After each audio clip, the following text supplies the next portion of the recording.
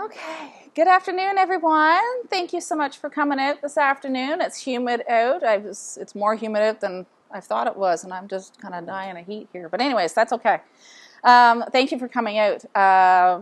This is a nice turnout this afternoon, so and I think we'll hear some very interesting information. A couple housekeeping things, of course, before we get started. Tea and coffee, water on the side there, as well as some treats. Washrooms, if you haven't been here before, are just down the hall here to the left. If you have a cell phone, if you could please put it on silent or vibrate, that would be helpful, just so that it reduces distraction during our presentation. So that would be wonderful. A couple things, just upcoming events I'm going to talk a little bit about. On Thursday, so the last week of August, you may or may not know the Canadian Plowing Match will be held here on Wolfe Island, as well as the Wolfe Island Plowing Match. We have been asked to be part of a special event on Thursday, August the 29th in the evening from 4 till 8. It's called A Night in the Village. And so some of our local stores, the churches will be open. We're going to have the museum open for people to come in and have a look and wander around. And check things out, because sometimes after hours or on weekends, some of those places aren't open, and this gives everybody an opportunity to come and browse and enjoy themselves. So that is there on the 29th, like I said, from 4 till 8. There'll also be horse-drawn carriage rides that are going to be going around, and we will be taking part in that as well. So giving a bit of a historical tour. So if you are here, and looking for something to do that evening, please feel free to come over and join us. On Sunday, September the 8th, starting at 1:30, is our next speaker event. So we will be having Kathy Christie. She is a Master Gardener and Chair of CASI, which is the Kingston Area Seed System Initiative. And she's going to be coming and doing a presentation called Every Seed Has a Story. And the presentation, she'll be taking us back in time to explore where some of our favorite foods originated from, how they moved from around the world, and the importance of growing and saving them. So it's going to be a really, really interesting presentation about heirloom gardening. And that will be the last scheduled speaker event that we have for this season. So if you're available, please feel free to join us here. Also on Sunday, September the 22nd, starting at 1:30, we will be having our annual general meeting. It will be held virtually this year. And so if you are interested in attending, please speak to one of us. Anybody who's a member, I have sent out my last little email blast about how you can, you need to register to be able to attend. So you need to contact Sheila. She is the person that will be keeping track of our registrations. So if you're interested in attending, please let us know, because we will be sending you information related to the meeting prior to. So feel free, like I said, to speak to one of us while you're here, or to email us and we can give the information to Sheila, or speak to Sheila directly. Okay.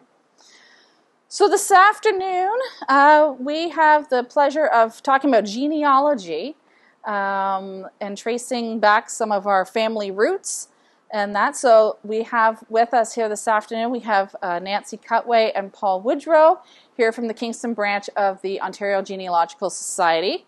And they're going to share with us how to research where our families came from, find details about them, explain the basic types of documentation to research and where to find that, as well as some other tips and tricks. So please help me welcome Nancy and Paul.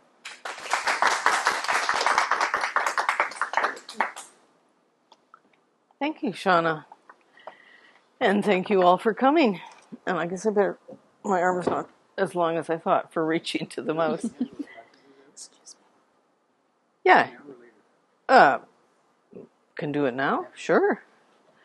So Paul's going to give you a bit of a handout.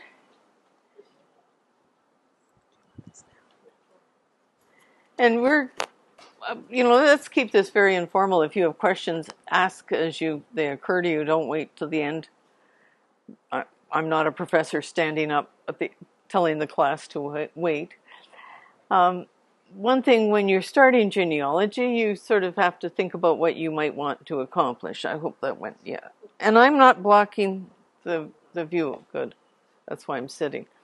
Some people just want to get the sort of birth, marriage, death dates of their ancestors and call it quits. But once you get into it, and it hooks you, and you want to find out more about the people, like, well, how did they meet their partner? Why did they decide to emigrate from that wonderful life with rocky fields in Scotland to rocky fields in Ontario? So, why did they do this? Now, we'll give you a bit of terminology first.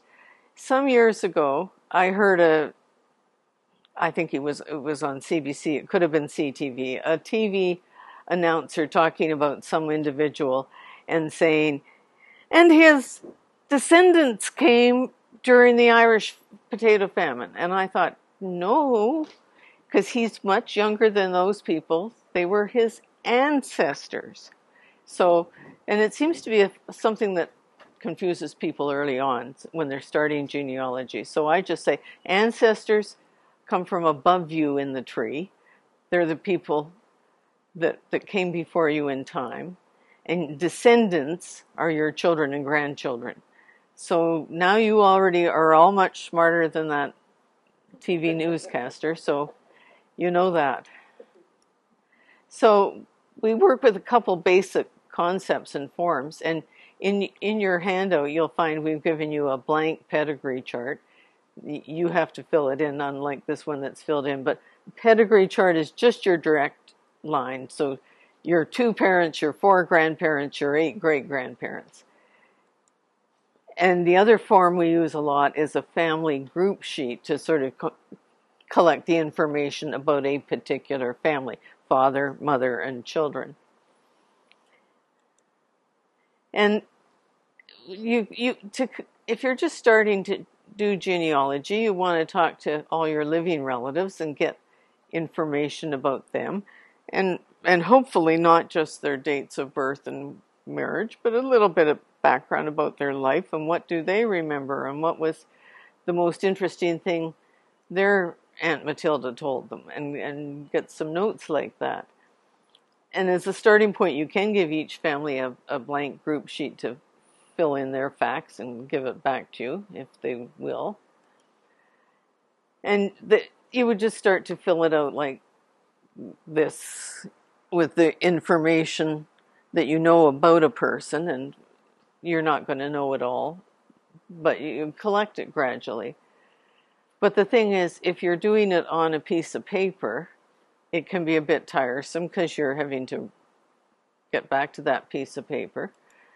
So what we always suggest is that people start right from the beginning with a genealogy software program, a record program.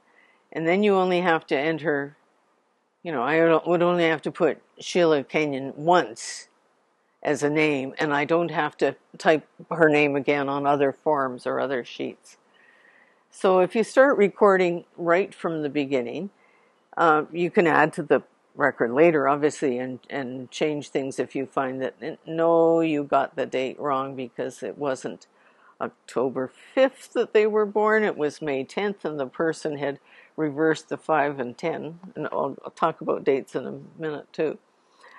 Or if you find you want to switch programs later, all the genealogy software programs that I know of have a means of exchanging their information. So you put it into what they call a GEDCOM format and ship it to the other program, and you don't have to retype everything you've laboriously entered in. I think over the years I've gone through 4 different software programs that I just migrated the information each time.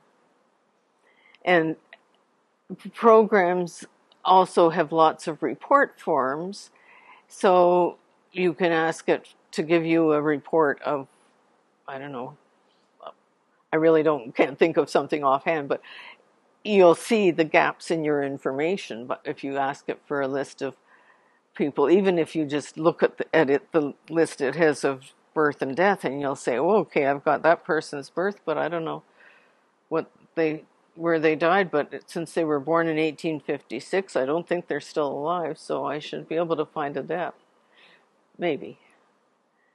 And software allows you to incorporate the sources of each piece of information, because it's very important, as Paul reminded me, that we should say sources are almost the most important thing to collect, because if you put down that George and Mary were married in 1943, where did you get that piece of information? Was that just somebody telling you, or was it from an actual register that you saw an image of? Because so much is being digitized now, and on the web you can see the images. So you want to track the source so you can go back to it. And also so you don't go and research that source or that date again. That's right. Most of us have done. Yes. Sheepishly. Yes. And even your citation can be more formal, or it can just say interview with Great Aunt Mary Jones. And probably personal information. It is important to note that it always came from a person's hearsay or memory, or so that if you later on find something that contradicts it, you'll know why it contradicts it, because Great Aunt Mary was a little forgetful of the facts. And also, I have found that every family story that comes down gets a bit changed each generation, so it's important to note the sources. So this is an example of a marriage record from the database at Ancestry, which has all the Ontario birth, marriage, death registrations that are available to the public. And so you would see there's 3 marriages in the format they used. So there's the 3 vertical ones. And Ancestry give you, they've extracted the information. And what you don't really see is that other names on their extraction are links also. So if I wanted to then click on the mother and see what records they had on Louisa Compton, I could click there and move around and look for records. But that's all under detail. If I wanted to find out what I should cite, I could click on the source tab there, and it gives me what the citation is, and I can just copy that and put it in my record program so I don't have to retype. I'm a great believer in retyping as little as possible, because when you retype you make mistakes too. And I'll go back into a record for a person and I'll see the typos I've made, and I think, why didn't I see that before? So copying is better. Now if I looked at the same record on the Family Search site, which is the Mormon Church, and they have pretty well all the same, similar information, not always the same. And I would have their citation, and again, I would copy their citation to my record keeping. So the one program both Paul and I use is Legacy Family Tree software. They've just, after many years, upgraded to a version 10, and I hope you can see the word there, free. Download, maybe not. Maybe it's not big enough, but they've decided to make it free to everybody. And I think free is a great way to start out with and try the software, try using it. You're not out any money, and if you later on decide to go for a different program, you don't have to retype. You just export your data from Legacy to the other.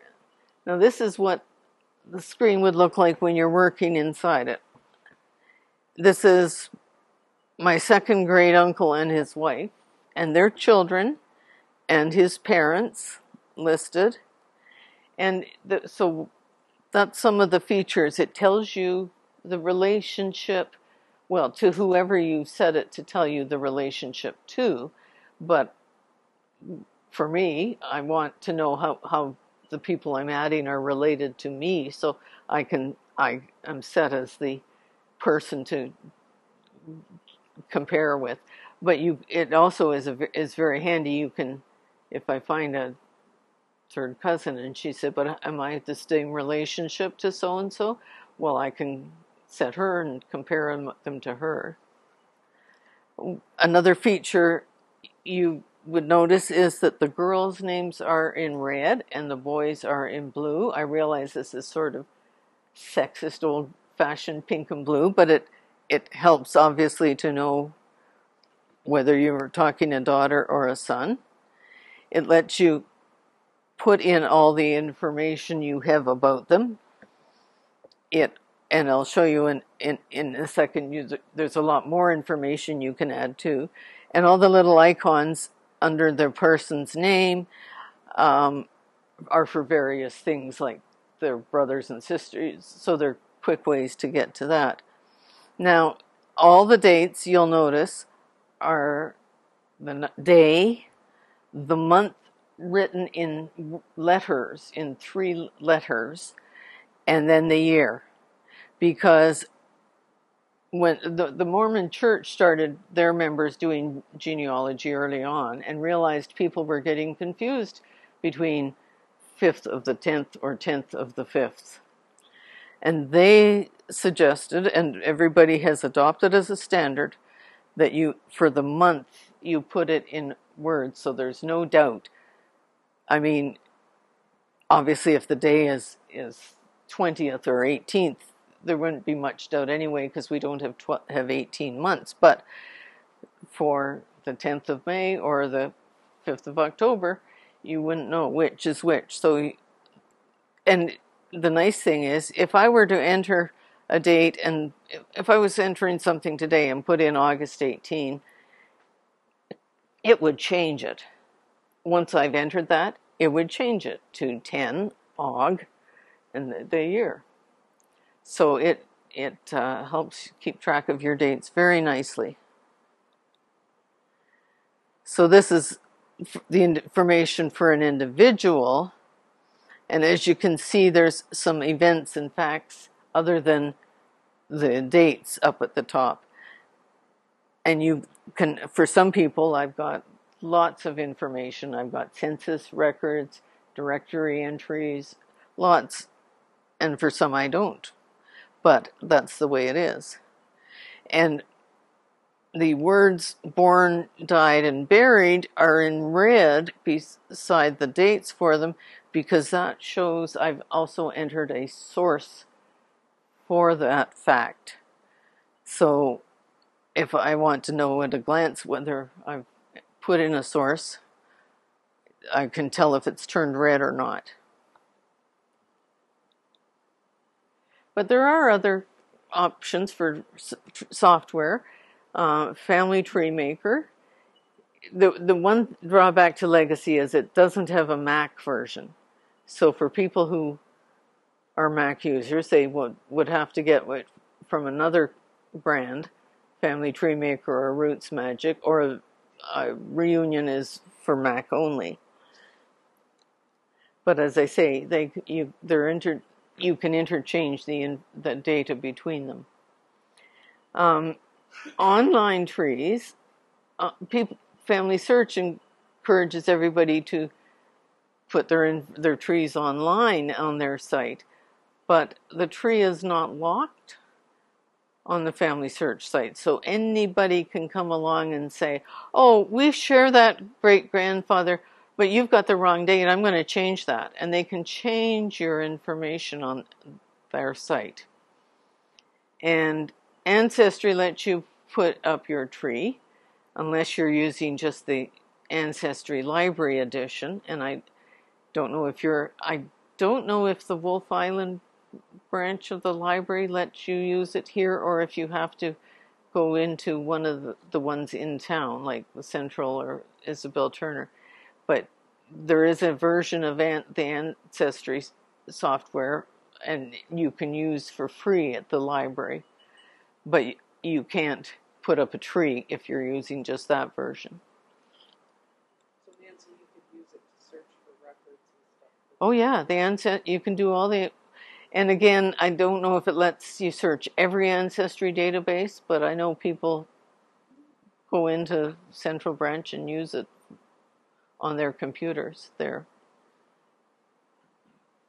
And you might be able to use it now at the Wolfe Island branch too. So what I think most of us who've been doing genealogy a long time recommend as best practice is to collect your information in a program on your own computer. And then if you want to put a tree on Family Tree, or if you want to put a tree on Ancestry, or if you have your DNA done and you want to put it on the DNA site, you can output to a GEDCOM of your tree and post it there. But then all the other information that you've collected about the family, like the stories that are tied to your records, is on your computer, and you control it. So it's not going to be on a website that is somewhere else, because you can control how much you put into a tree that you send to Family Tree Maker. FTDNA, Family Tree DNA site. There need to be more words for some of these companies because they all sound similar. So what sort of records can you use to find out about your family? Well, there's probably as many things as you could think of. So the list I have here is just a starting point. And a lot of them are now being digitized and made available through websites, some for free, some for payment. You can, if your grandparents, great-grandparents, whoever came from someplace into Canada by ship after 1865, I think the immigration lists start, you can see the passenger list. So you can see what they said about where they were coming from, and often it says that they're going, it asked why they were coming or where they're going once they've landed, going to sister in Winnipeg or going to brother in Toronto. So you'll get some more family information just that way. Newspapers, pardon me,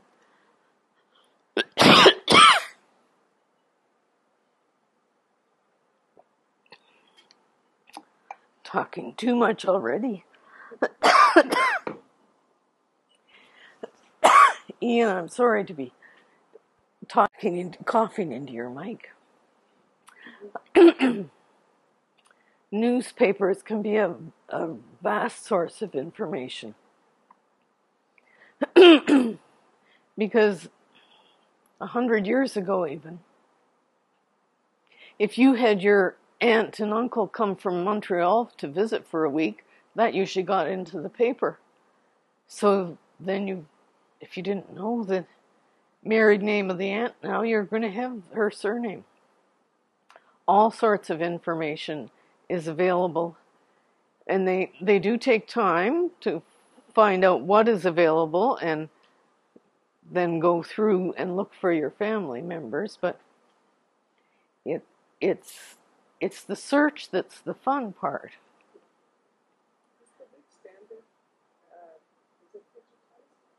The Whig Standard is digitized. The older papers that were part of it, well, there's a site called Digital Kingston that's off of the Kingston Library site, but if you just Google Digital Kingston, you would come up to it. And depending on the time period you're looking for, it will direct you to a couple of different places. The later papers, right up to probably last year or the year before, are on website called newspapers.com that it has many digitized newspapers now. So you can pretty well find things. Not all papers are, and sometimes a local area group will have digitized the paper, so it'll be on their site. For instance, the Huron County Public Libraries digitized all the newspapers from Huron County, and they're all freely available on their library site. So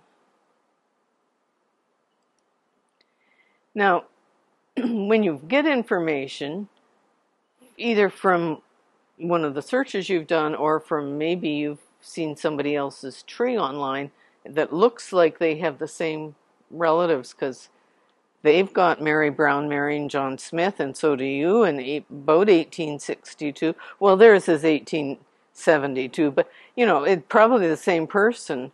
Well, you don't rush to assume that. And look at their information in particular to see if it passes the math test, for one thing. Do they in fact have somebody getting married at 10? Or do they have somebody having a child at 60? Not likely. So they've skipped a generation with the 60-year-old. So be cautious about other people's information. But so you'll have to do a little math. You'll have to freshen up your geography awareness, because I see names of villages I've never heard of.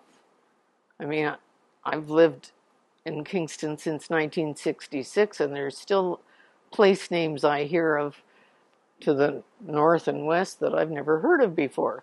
And maybe they don't actually exist now, but they did 150 years ago, so somebody refers to that.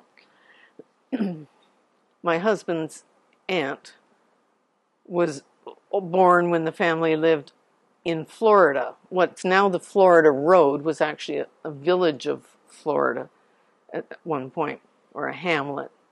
So she used to love telling people she was born in Florida, and that would confuse them all to heck. But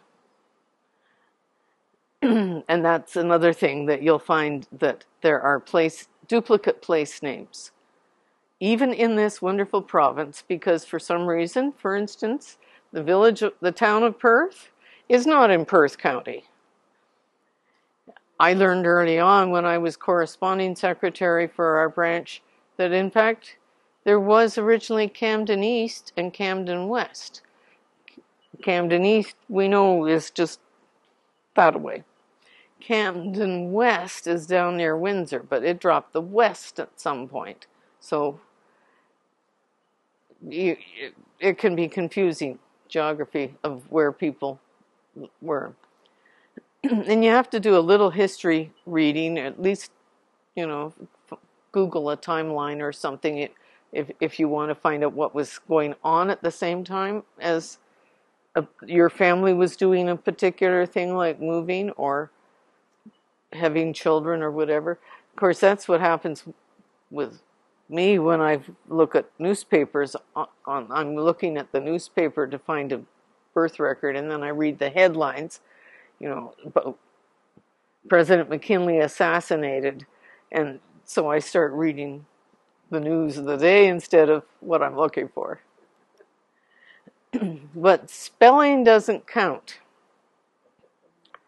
All of these people are my family, and I was saying to Ian, because Richard Cawtrey or Coftree or however he might have pronounced it came from Scotland to Quebec, and then the records might have been written by someone French-speaking, but who was hearing a Scottish accent, and so the name gradually morphed and got an L in it. And after about 1850, all the members stayed as Coultry, but they started out as Coftree, maybe. I don't know how you would say it. So where do you get information? Well, there are big websites that make it easy because there are so many databases there. And some of them are free. Some of them you have to subscribe to unless you use the Ancestry edition in the library. And some are what are called portals. So Cindy's list of genealogical sites has about maybe 400,000 links. I didn't check what she's at today. So if you want to start looking on a new topic, you suddenly discovered that somebody says they came from Iowa, and you don't know anything about Iowa, so you want to find out about Iowa. If you go to Cindy's list, you can find all the links she has about Iowa, and she will have dozens, if not hundreds. There's also the Ancestor Hunt is a similar collector of links, and Can Genealogy is specifically for Canadian genealogy sites. So it can be helpful to find, because if you want to then get to something more specific, like, okay, I want to look for military records in Canada and dealing with people in the submarine service or something, you want to drill down, so they'll help direct you to the right website. And now this FamilySearch.org is the Mormon site. You don't have to be a church member, and it's free, but you do have to have an account and log in. It's just sort of the same idea as making sure you're a human and not a robot to get into the site. Sometimes they only have transcriptions of records, not the actual images. But sometimes if I'm looking for the same record, I'll look at Ancestry and Family Search because their indexing might be better, whoever does the indexing. And one thing about Family Search is they have a wiki. Just like Wikipedia, they have created their own wikis about genealogical topics. And so they have 99,000 articles, probably soon to be 100,000, I would think. So, as I say, I looked to see how many there were about Wolfe Island, and there's 14 entries about Wolfe Island on their site. So there's information about everything. And it's always a good idea to read up on something first before you actually search the database. Because I don't know about you, Paul, but I've found myself times, why am I not finding the marriage in that database? And then I read the fine print that it had about that it may say the records go from 1850 to 1900, but in fact there's a gap at 1883 to 1886 because that record book burned. Well, if I'd read that ahead of time, I might not have tried looking for the marriage I wanted right then. And Ancestry is the other big site that most people know about because they advertise so much. And you can have all sorts of databases there. Library and Archives Canada is free for Canadian material, obviously, and they're sort of in mid-process of doing a real big redo of their database, of their website.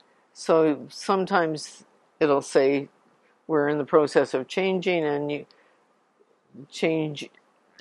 you've been directed here by this link, but you should change to another link or whatever. But they've got everything. So if you want to know about a soldier from World War I, every single soldier's record, full service record, is available.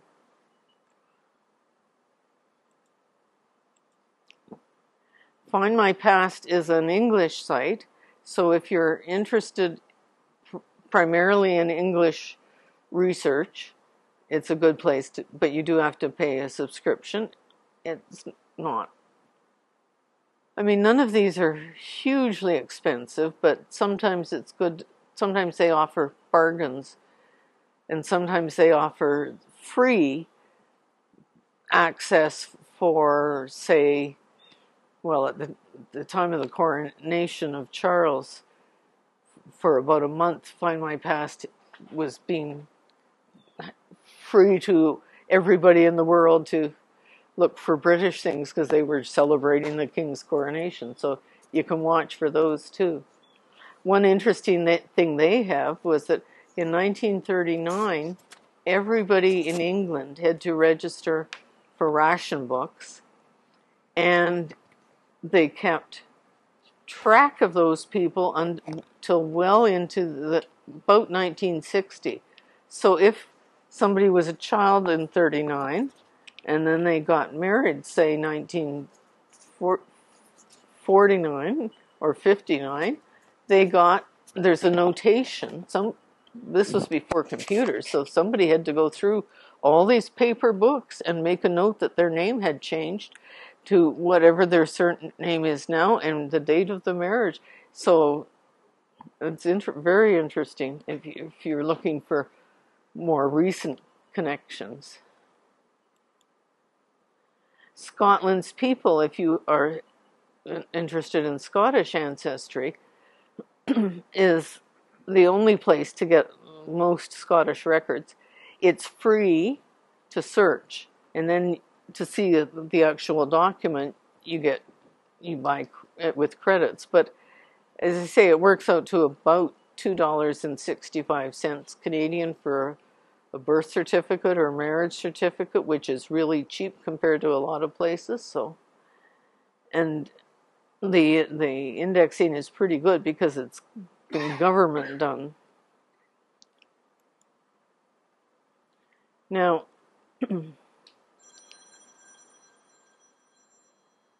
might even be mine. I hope not.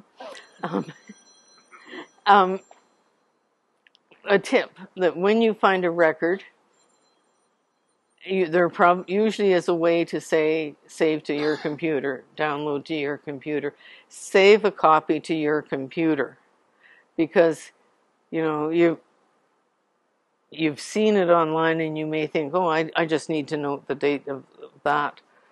But I was going through some records from my husband's aunt who's passed away, but I have boxes of her genealogical stuff, and she had apparently seen an immigration page for somebody who came in about 1880 to Canada, and she'd made a note, oh, well, I saw that at the time, but I didn't get a copy of it. And I'm thinking, well, that would have been nice to have the copy with the actual details of when he came. So I always download a copy, and often the file name, when you go to save it, it doesn't really mean much to you. It'll just be a bunch of numbers because that's how they've stored their file. So you give it a proper name so that you'll know who it's about and what it is. The other reason for saving it to your computer is that it may somehow get deleted from that database. And I've seen that on occasion. Mm-hmm. So as long as you have it, you have it. If you store it in your folder on your that's part of your Ancestry account, it will get deleted from there too. So yeah, so storing it to your own computer is good. And none of these files are big usually. I mean, a JPEG's a couple hundred bytes or whatever, so you're not going to overwhelm your computer, but you are going to accumulate a library of good information. And I have to put in a plug for the Ontario Genealogical Society. So in 1961, some people thought it would be a good idea to have a society to study genealogy, and they formed around the Waterloo area and got some members from Toronto, and as more members came on board, they thought, well, maybe we'll have branches to meet in geographic areas, so people can meet in their own area. And there are now 30 branches. There's some special interest groups as well that are not geographic, but are people, members who, like there's a Scottish special interest group, there's an Irish special interest group, and there are several others. So, but we're obviously, the Kingston Branch is a geographical area. Now, a lot of us are not doing research on relatives who were in the Kingston area because we've come from wherever else, and also our ancestors came from wherever else. But we meet here because that's where we live, so we can network with one another and talk to one another. And we also have built up over the years a library of, I don't know how many, I should have found out how many. At least 1,500. Books. And yes, so in the Central Library branch on Johnson Street, on the second floor, if you go up to and then turn right, I guess they sort of call it the history room or something like that. Most of the shelves are holdings that belong to Kingston Branch. There's also books provided by the public library too that are history related, and there's books from the UEL Society too. So it's a good place to go and just sit and get lost in books, and you have to read them there because they're non-circulating, but and they apply to genealogy from all places. So just because it's in Kingston, don't think that you won't find books about Irish genealogy or American or whatever. Oh, I have a slide about it already. So, yeah, so anybody can go in and use the books anytime the library's open. And right, so and the OGS website for the provincial website has information on all the branches, and you may find that you want to find out about a great uncle who moved off to Kitchener, and you don't know anything about Kitchener, but there is a Waterloo branch, so you could see what they have on their website. Or particularly, you might want to plug names of people into the Ontario Name Index, which is free and on the front of the website. Do you want to talk about our contributions to Tony? So the database is called TONY, the Ontario Name Index. And I think it started off as being, sounds like a good idea, and we'll add all the people in all the censuses. And it's grown and grown. It's over 13 million names now, and it's still growing. I don't know if it's growing as fast now as a couple of years ago, but we've re-indexed all of our publications and submitted all those names. And I can't remember how many thousand names we've submitted over the last 4 or 5 years, but it's helped to increase the overall to a great extent.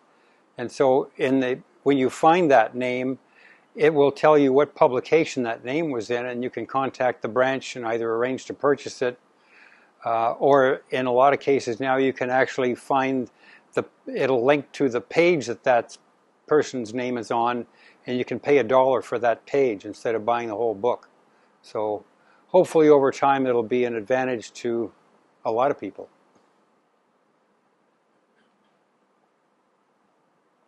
Just be sure you have the right John Brown before you buy the book.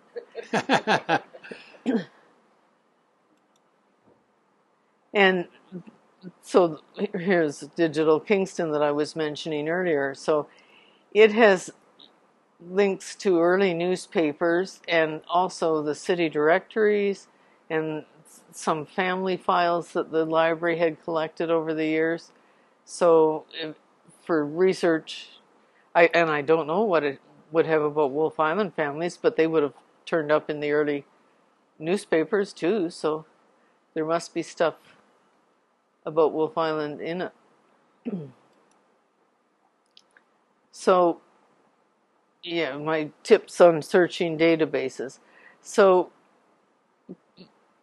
people, you type in a name and it comes up and says there's nobody with that spelling. Well, my one example, my auntie great grandparents were McVety, McVety, but his brother, who also settled here just in Sydenham, spelled it Mavety.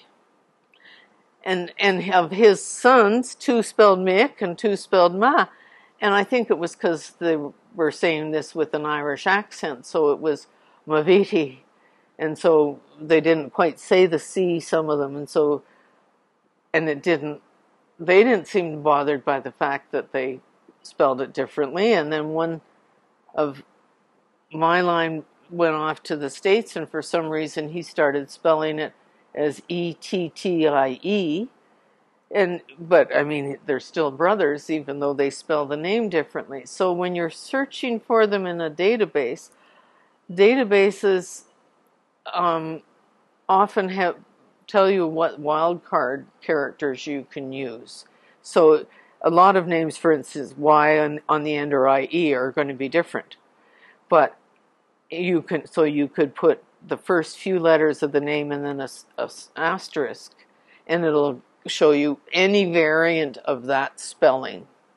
So sometimes when you're searching, you have to just change the spelling yourself and research again, because the database doesn't allow for a wild card. It all depends. And in the 1921 census on ancestry, your McVety, some of them are MC space Vety. Yes. And I scratched my head trying to look for one of my families, and I knew who they were, where they were, but I couldn't bring them up. So I searched by my aunt's name, Evelyn, and then there was only like 11 Evelyns in that county, and then I could find the family, and it was MC space and the rest of the name. Yeah. So they may cause you to scratch your head and pull out your hair, but there are these vagaries. And because a lot of our ancestors didn't really know how to spell their name because they couldn't write, so somebody else is writing it down.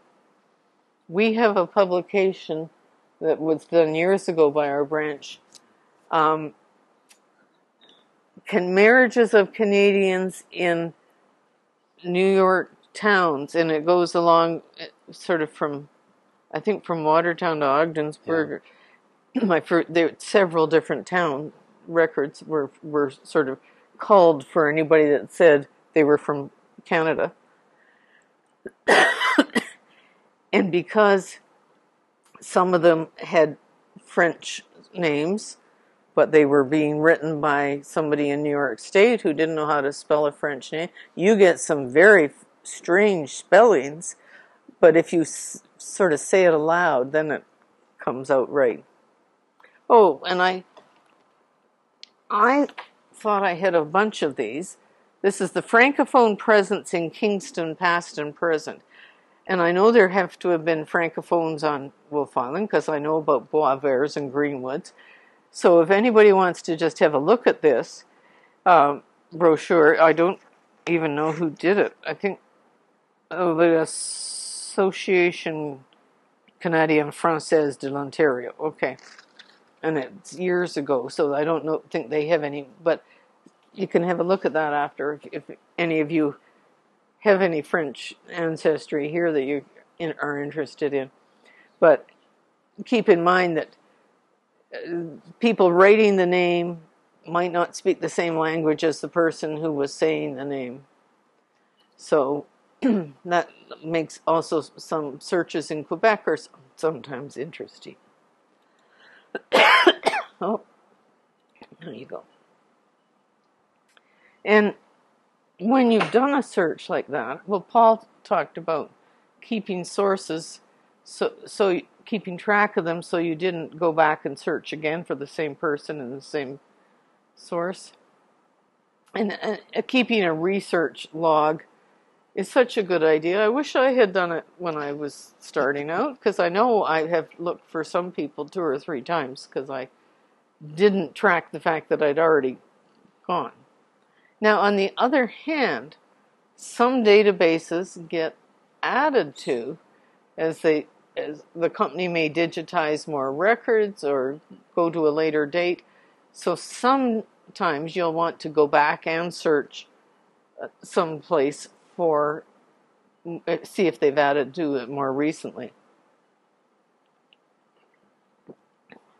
But yes, my last little tip to myself is to read the parameters first to find out when the database will end. I almost did it the other day again.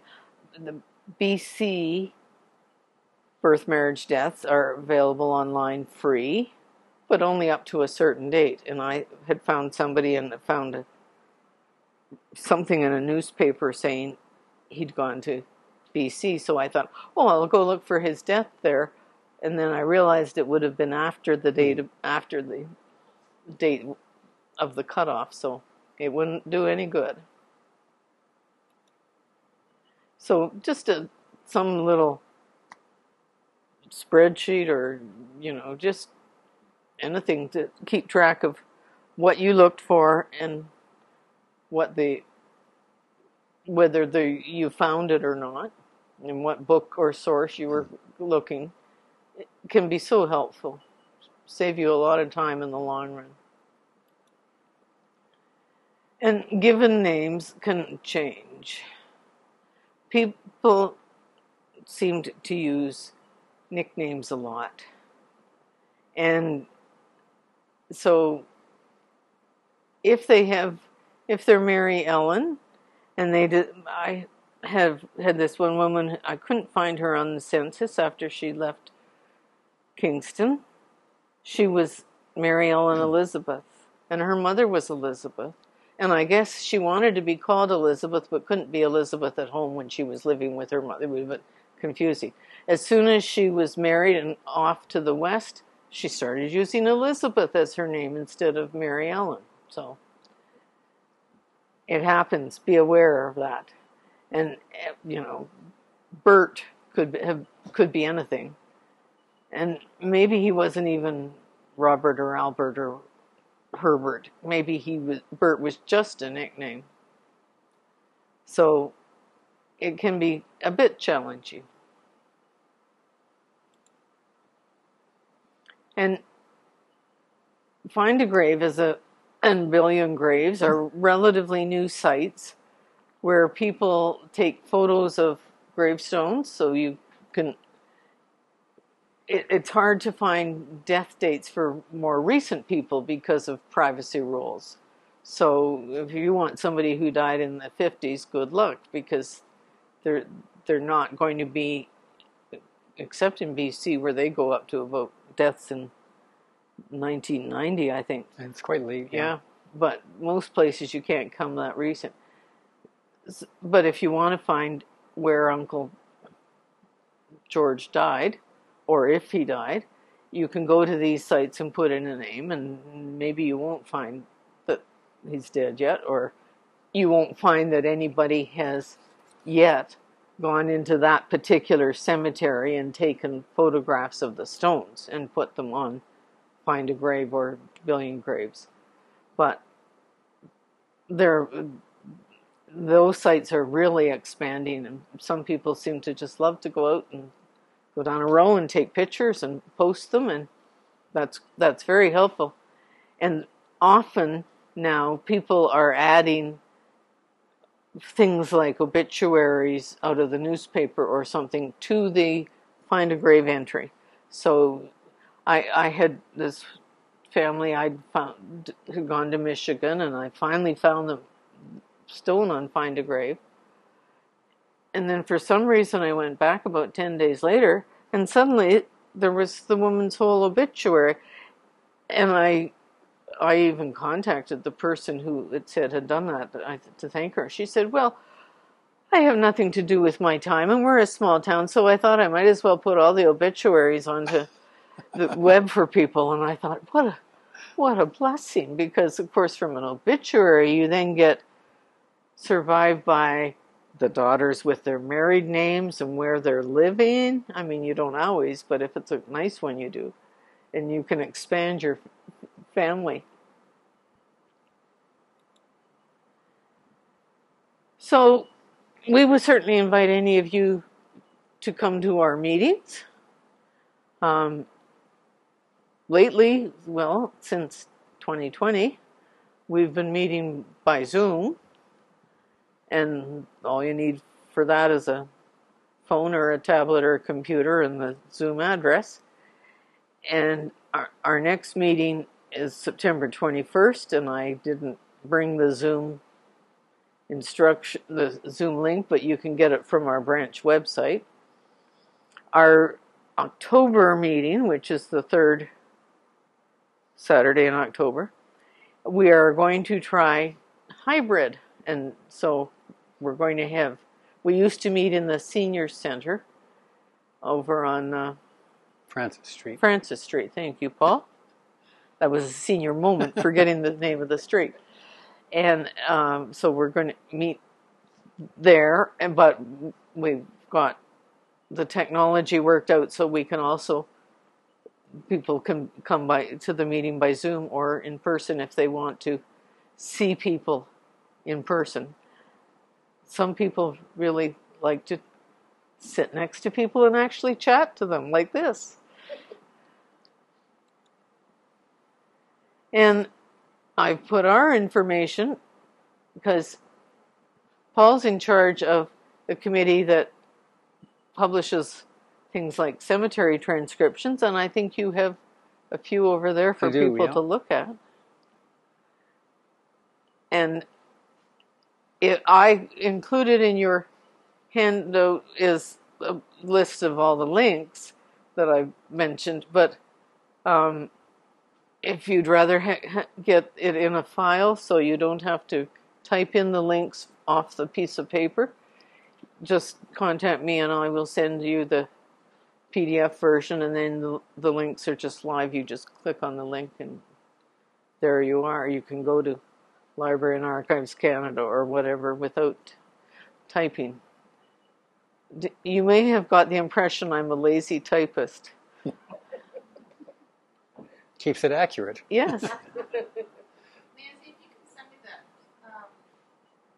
PDF version, I can include it in my email blast out. Oh, that's a good idea. Follow up in that way. Yeah, sure. I can just send it into our membership. Sure.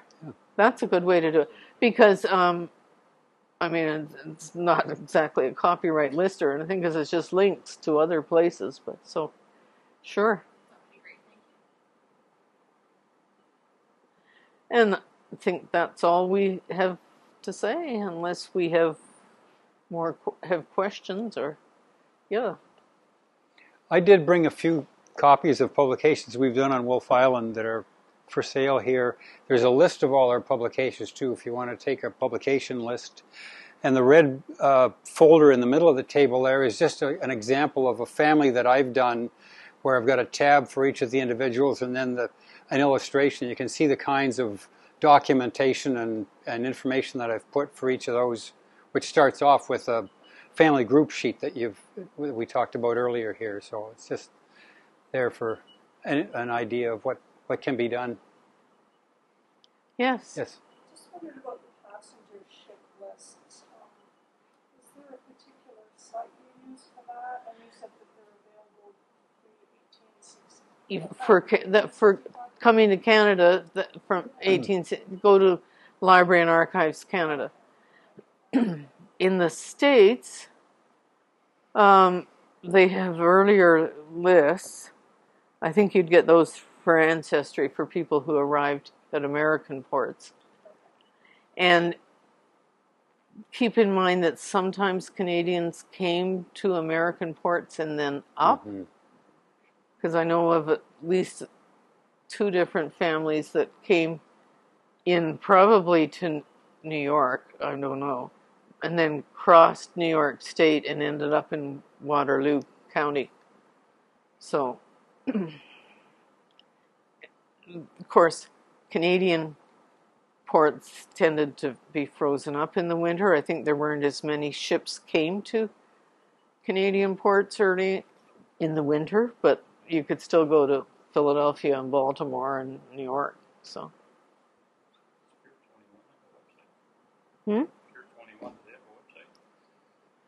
yeah, there's Pier 21 in Halifax. Yeah. That you might just Google. I was there, and I couldn't find my family coming to Canada, and they had transcribed the written name incorrectly for both my great-grandfather and my grandfather. So it was a real challenge until I got down there. Yeah. Handwriting was bad. Indexing is bad, trying to read the handwriting. And sometimes, at some point, one of the big census releases, an Ancestry contracted it to an Indian company to do the indexing. Well, those people in India are not going to be familiar with any of the names in North America. So, but they do, Ancestry and Family Search at least, and I think other sites too, let you submit a correction. If you know that they've got the name wrong, you can submit a correction, and they will.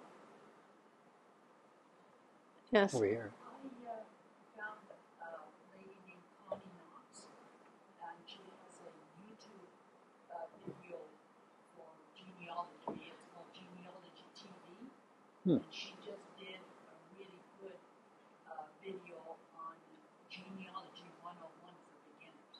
Oh, good. Yeah, there's a lot on YouTube. If you go to YouTube and just type in genealogy, you get a lot. And if you join, subscribe to her site, she will answer questions for you. And what's her name? Connie Knox. Connie Knox. Huh. It's not one I know. It's not a name I know, so. Yes. I just wanted to mention that in the last half of the 19th century, there were a lot of francophone people who worked at Gardner, and a lot of their names got anglicized, and a lot of them settled on Powell. Like Lonnie became Whitford, and Gavin became Garrett, and LeBlanc became White. There was a guy, Archibald Hitchcock, his father first married Kingston. He had 4 sons, and when he died, Okay. they weren't old enough to own property, so his wife Mary was in charge. This became Marysville. But anyway, his second oldest son started selling lots in the 1850s. And there was Moses Newton. There was a Moses Newton who bought a lot. And we've recently been in contact with one of his descendants. And originally, his ancestors were Villeneuve, so Ville for town and Neuve for Newtown, Newton. So Moses Newton was actually Villeneuve. So there's lots of good stuff like that. So could I just ask everybody, please, if you have a question, could you just wait a second? I'll bring the microphone over, because I think all of your questions are really important, but we'd like to be able to hear them.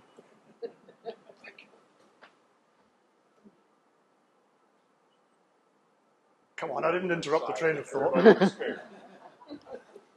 I just want to make a little comment about, you were talking about people who gets their first names changed, and Brian could probably attest to this, but in the early 50s, a lot of Dutch families moved to Wolfe Island, and in some cases, supposedly the immigration people changed people's names because they couldn't say the Dutch name, so they assigned them a name that they could say, and so they went on their life with a different name.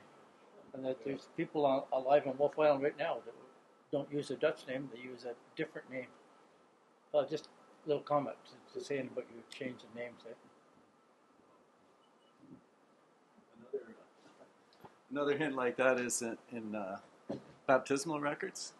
If like I had an aunt, they wanted to call her Ruby, but Ruby wasn't a saint's name, so the priest usually added Mary or something like that. So if the name that you're familiar with doesn't sound right, then look for a Mary first, and quite often you'll find them that way.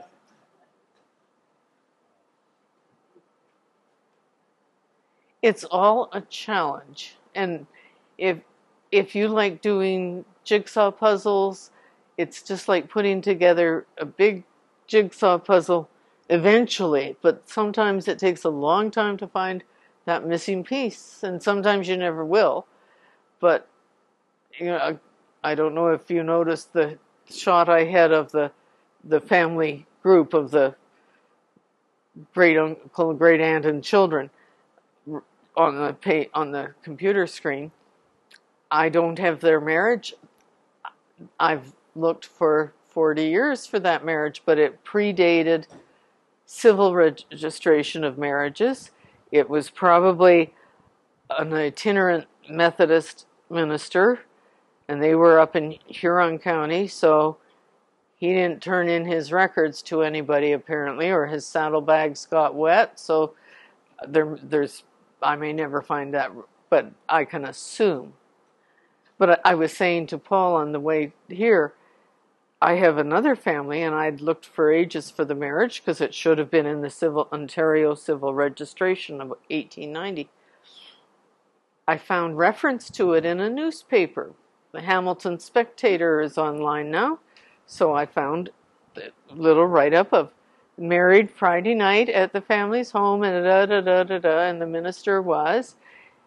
So I know they actually did get married.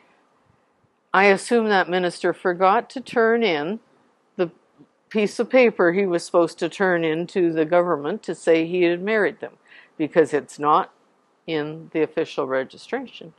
Now, that isn't the only thing missing from official registration.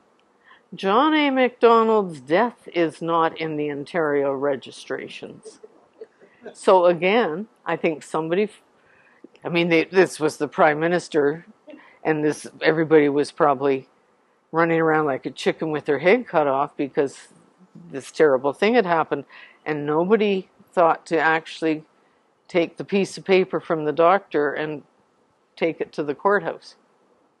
So it's not officially registered either. So there are gaps.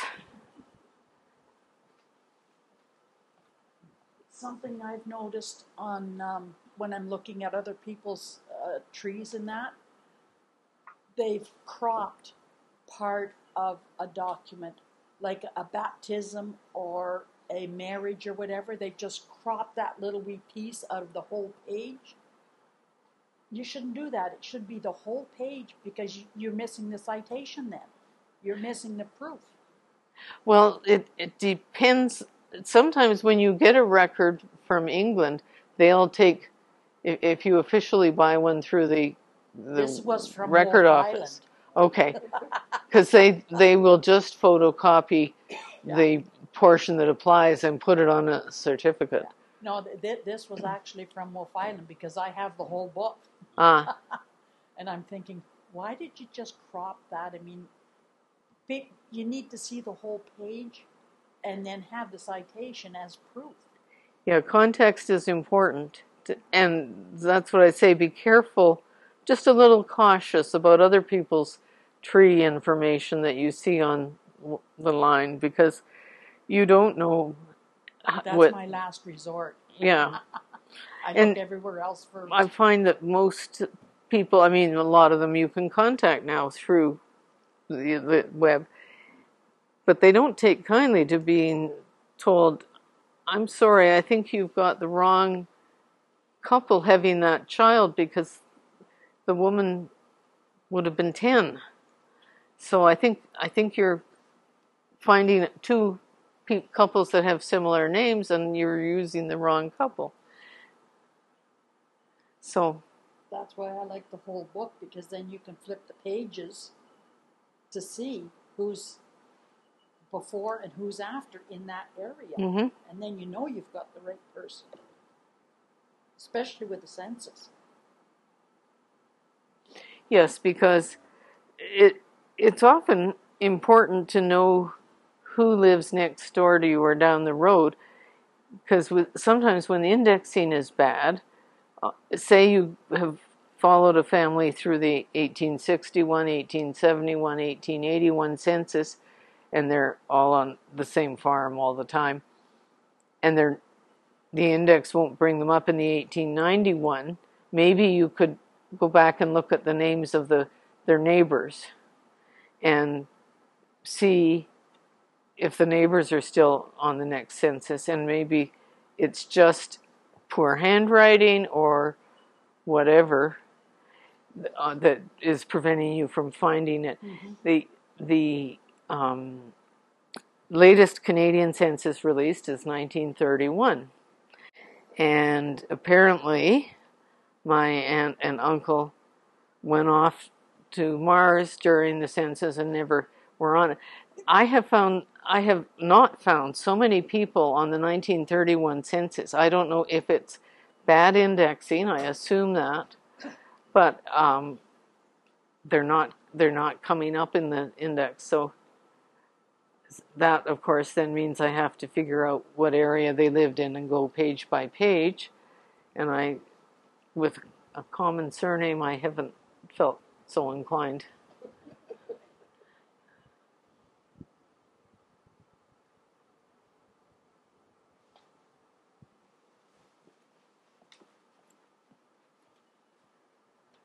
One thing I got caught up in is I found my great-grandparents' wedding certificate in 1930. It had 6 kids by then. And when I asked my second cousins, who are a little older than me, about it, I caused a family roar. So you got to be watching who you're telling what. Hey, I've done that. And we didn't discuss DNA, because I think you need to, if you're just starting genealogy, you sort of need to get your family organized first. But DNA can be a useful tool, but if you're going to study your DNA, you do have to be prepared for surprises, because people have been having it done long enough now that there are lots of stories of surprises. And was a newsman from the States who, I think he's on MSNBC, I'm not sure, who wrote a book a few years ago. His cousin got him to do his DNA, because his cousin was doing genealogy. And then his cousin said, I think they must have blown the test, because it says we're not related. Do you want to do another test with a different company? And so he did. And it still came back saying his cousin was related to his brother, but his cousin wasn't related to him. So he went to visit his 85-year-old mother, and she said, well, I always did wonder. She had briefly had an affair with her boss, so he learned who his real father was. So you have to be prepared for surprises. So far, I have not had any. I guess I came from a long line of prim and proper Presbyterians and Methodists who didn't do anything untoward. But the contacts I've made have confirmed all the paper research I've done so far, because as soon as I had mine tested and got my results, there were 2 fourth cousins that I'd been corresponding with. So that's nice that my paper research was accurate, and it proved also to me that the DNA does actually find people you're connected to.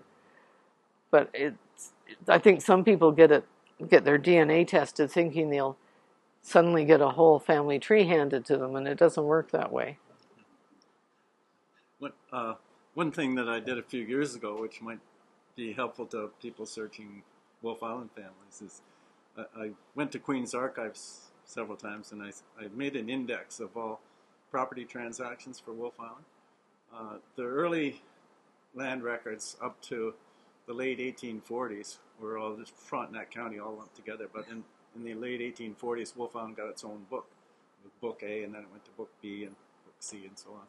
So I've got an index of everything up to about 1860, and I've got several notations after that up to the 1880s. And so if anybody needs it, I can give it to them. I'm sure it'll be useful for people. And now, recently, within the last year and a half, all the Ontario land records are on FamilySearch.org. Now, you can't just plug in a name and they're not indexed like that, but if you know the lot and concession number specifically, you can get to see the images of the land transactions. But we had a lady get in touch with us a couple of years ago from Minnesota. Got in touch with the Historical Society. They emigrated back in the famine time from Ireland to Minnesota. But her own father, who's gone now, realized there was a 40-year gap where they lived on an island south of Kingston. Wolfe Island, he pronounced it first. And Jeanette Walsh then got in touch with us. I'd like to come at Christmas time and spend the time over on Wolfe Island and dig more into my ancestors, 3 or 4 who are buried here. Some were born here. Just something their family didn't know. She came, she became a permanent resident, like in our, with our historical society. She's returned since then and is coming back again in October. But the link, Brian found where they lived, up the, I'm going to say, what's it, the 8th line, Brian, or the 7th? 7th. And the links, but ironically, I want to spend a Christmas like my ancestors did. She caught the last boat around noon coming to Wolfe Island, which was just in the throes of one of the worst snowstorms the island has ever seen in 40 years. The boat had to tie up. She came, got into the old Spoorer house down by the water. My bed moved in the night, all of the above. And went to Mass by candlelight, not the same church. But I said, you do know you are the reason this storm hit. Why Christmas time? And she solved a mystery like Sean and I couldn't understand. Why then? Everybody, including Sandy, everyone stopped to see this mysterious lady walking. Are you okay? Are you all right? Well, I'm heading to church. I'm heading to the old cemetery. And I said, you got up into there? That's hard to find now on a day like today. And she said, Brian, I am from Minnesota. Snow means nothing to me. No. But she got off the train dressed more heavily than anyone on the Franklin expedition from me. With the goggles, the whole bit. And I said, this has got to be her. But she loves her Wolfe Island roots, and she's now part of it. And she wants to return and spend another week here with us. So, I mean, that was amazing. And really, you know, how she traced everyone, found my great aunt. Let me see if I can just grab that. Alice Johnson, one of the children from the Irish emigration. We have a photo of her through Shays. Alice married a Duffy. Well, she said, Jeanette found this. James Duffy married Alice Johnson. His brother, Patrick, married an O'Reilly and emigrated to the Minnesota Trail with her family. She said, they're buried just a mile from my house. Wow. I mean, when she did her talk here, we couldn't believe the link. And there's somebody, a total stranger from Minnesota, would never link up here. We never heard of the Minnesota Trail from Wolfe Island. She spelled it out for us, what you had to be, what you had to have before you go to this promised farmland, you know, west of the Great Lakes. And it was amazing, just amazing. And she's doing the second book on her family links. And this lady spent Christmas in Ireland 2 years previous. I just wanted to see what the family were, what Christmas traditions were in Ireland. Then she learned Wolfe Island. Her great-grandparents were married in St. Mary's Cathedral. We were kind of on the tail end of COVID. The priest let us in, and they were practicing on the big pipe organ, which would have been there. We were in there for about, I think, half an hour. She was just overwhelmed.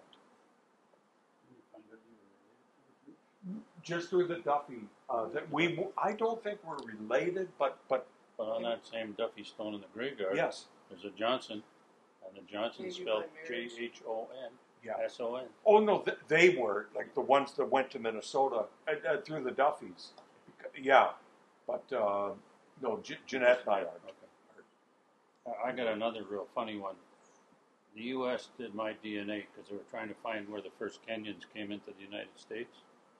And mine came much later, so it wasn't a big deal. But I'd asked them if they had any funny stories about it. And they said, yeah, we had 25 people connected by DNA and could not find a connection to any of them.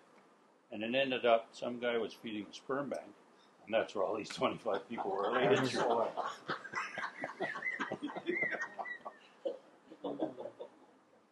You just never know where these brick walls are.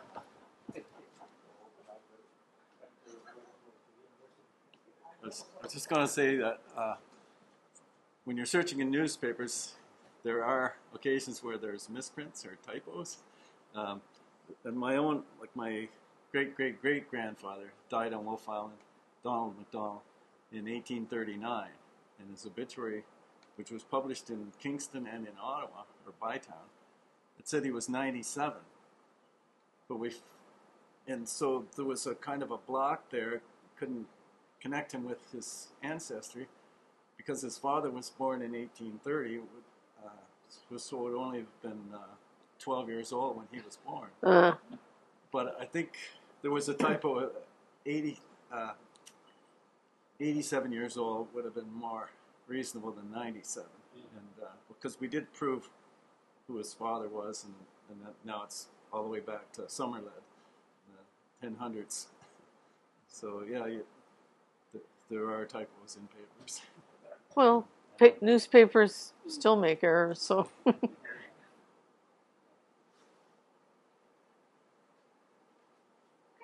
think that's it for today. So thank you everyone for coming out. These are great questions. Thank you Nancy and Paul for making the trip over today.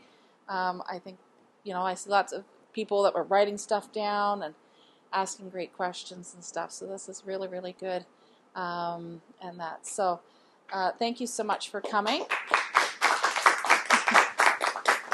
Well, and thank you, Mike from Aerosnapper Kingston, for also coming and filming us today and that. So enjoy the rest of your afternoon. Please feel free to get a little something on the way out, and I hope to see you in a few weeks. Yeah, thanks.